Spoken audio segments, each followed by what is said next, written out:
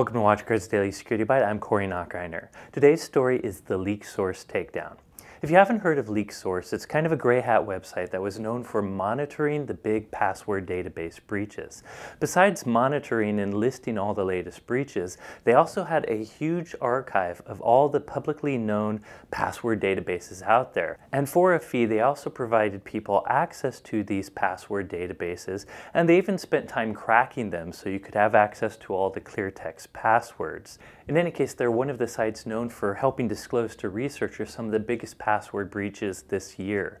The LinkedIn, MySpace, and even Yahoo breaches, which happened a long time ago, really became publicly known because of the big databases that LeakedSource shared with the world.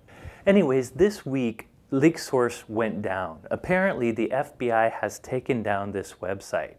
Now, no one knows all the details, but one of the people behind LeakedSource seems to say that he's not arrested. However, the authorities have taken all his equipment that was associated with this particular website. It's still somewhat unknown why they took down this website, what kind of legal precedent they used. This site, though kind of a gray hat type site, wasn't directly doing anything illegal that I know of. All the password databases it shared were actually publicly leaked. You can find these database leaks on the internet, and you can actually try to crack them yourself. Now, it's obviously kind of shady to have some sort of service fee to allow access to pre-cracked passwords. It's something that hackers could certainly take advantage of as well, although it seems in many of the cases journalists were the ones that were using LeakedSource. So anyways, it's just interesting to see this well-known site being taken down, especially since it was at least partially responsible for us knowing about a lot of the password database breaches this year. It'd be interesting to see if it does come back up.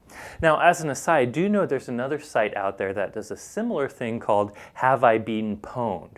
However, that particular site does not give you access to the password databases or crack the passwords. Rather, it just allows you to enter your email address to see if any of your passwords have been leaked online. Anyways, interesting story. That's it for today's news. Thank you for watching.